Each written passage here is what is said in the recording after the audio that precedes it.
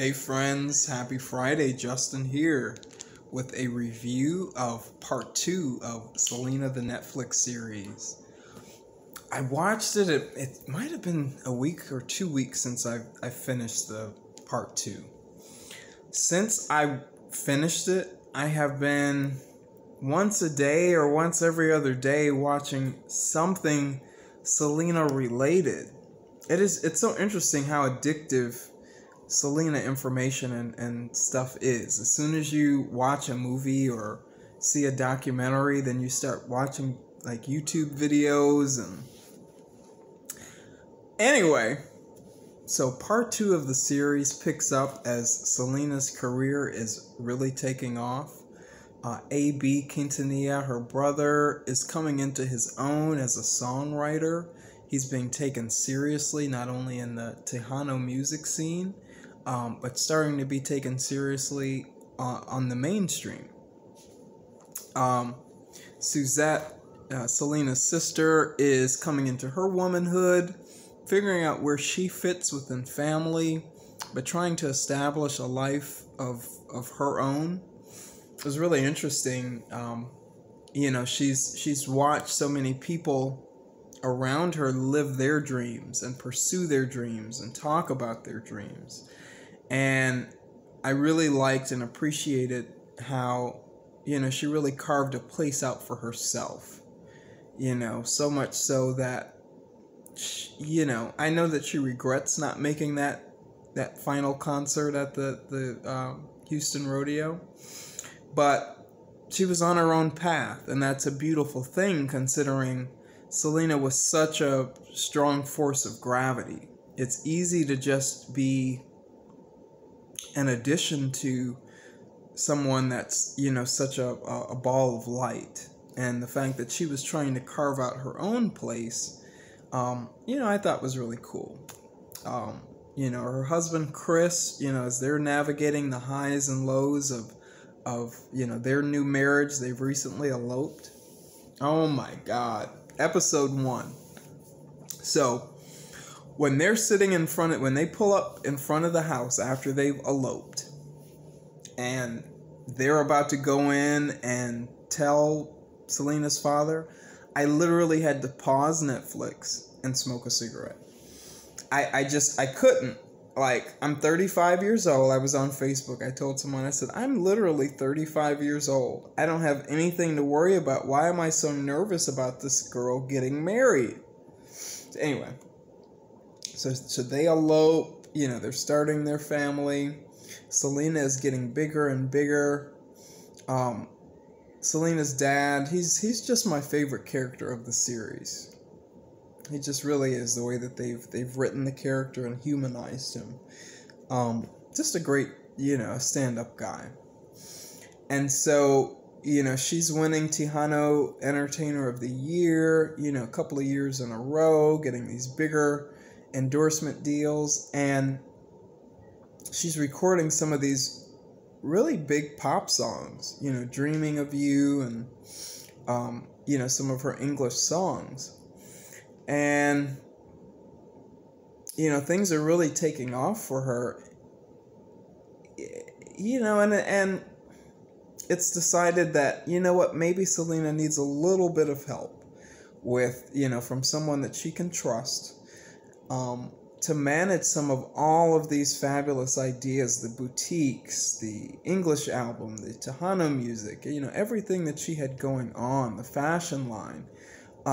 They illustrated that she really, really needed some help balancing all of that. And I like that they didn't shy away from everyone's responsibility in finding Yolanda Saldivar. Selena needed help, and that's what they illustrated in the show. And I'm going to give you my real honest opinion about it here. And so, I hope nobody shoots me. But they illustrated that Selena needed the help, that, Suzette was on board, that the dad went out and, really sealed the deal. So everyone was really in on this situation. And they didn't try to cast blame anywhere in the show. Now, after I watched it, and after being enthralled in all of the characters, it's kind of interesting to see where the chips fell. I'm going to tell you what I mean. Selena was making all of the right choices. She was a growing entertainer, and her role as an artist, as a creator, was to create, was to enlarge her territory, was to everything she touched turned to gold. And so, let's do it with clothes, let's do it here, let's do it there. She was the dreamer. What Selena needed was the infrastructure. She needed a Whitney Houston, a Gloria Estefans. She needed that kind of infrastructure. And there was always a lot of push and pull, about outsiders coming in or doing things in a new way. So Selena never received, the 5-star, the celebrity infrastructure that she needed to maintain all of these businesses, and that ultimately, unfortunately, became her undoing. It's also evidence to me in the fact that, while A.B. made some amazing, amazing songs, and Bitty Bitty Bom Bom is, one of my favorite songs, his songs were not able to cross or have an impact in the mainstream at the time. The songs that he was writing, they had to outsource. They had to go to different places to get songs that would really highlight Selena to a wider audience. And A.B. unfortunately did not have the forte, as creative as he was and as hard as he was trying. And they showed how hard he tried. But to, he wasn't able to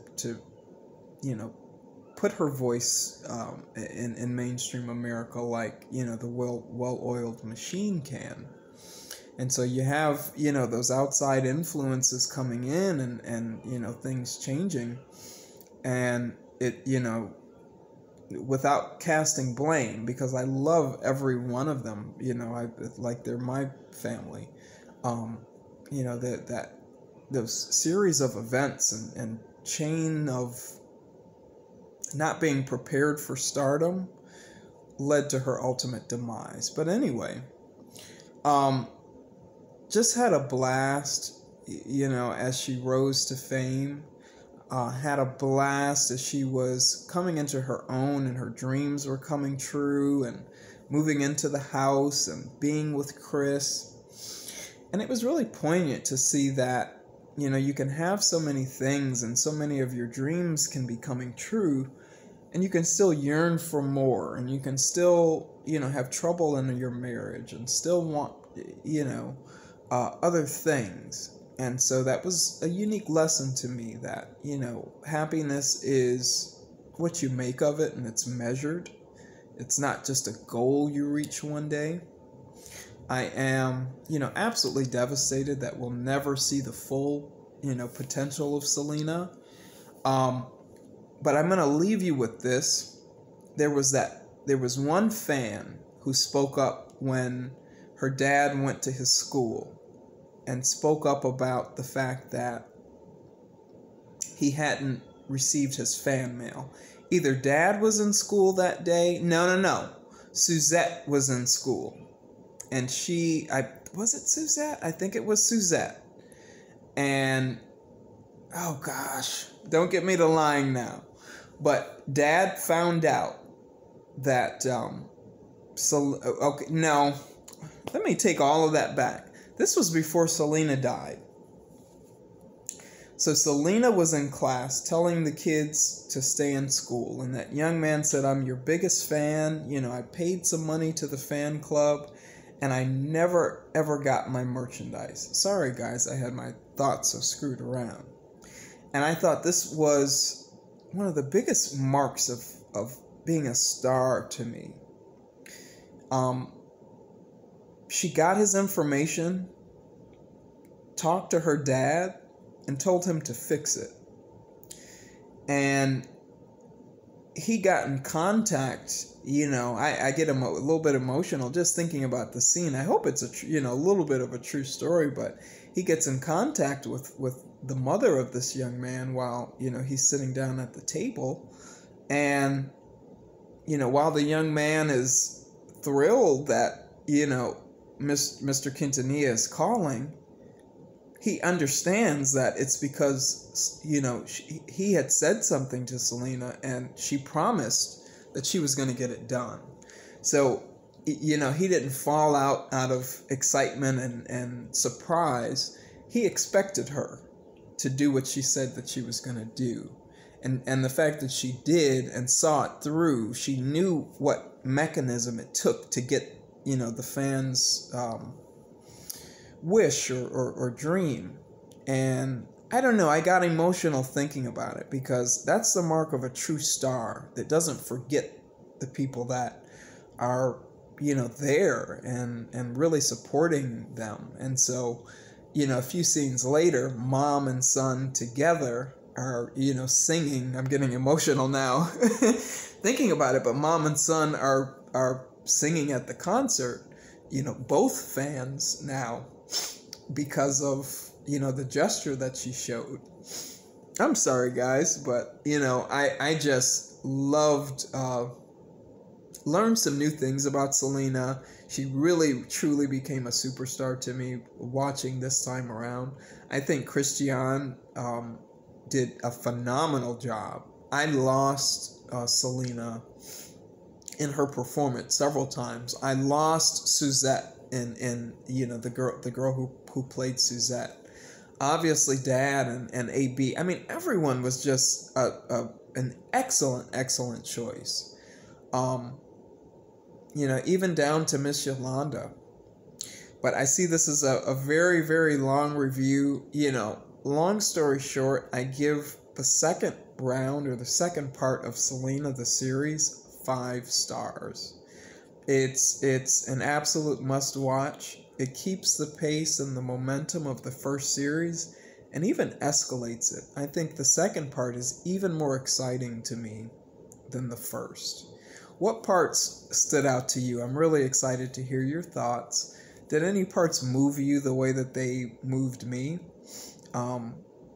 And what are your favorite Selena songs, if any? I have been listening to Selena songs for days now, so I can't wait to see what you guys have to say. So I hope you enjoyed this review of Selena the series. I hope to catch you in my next video. You guys have a wonderful weekend, and I'll see you soon. Bye-bye.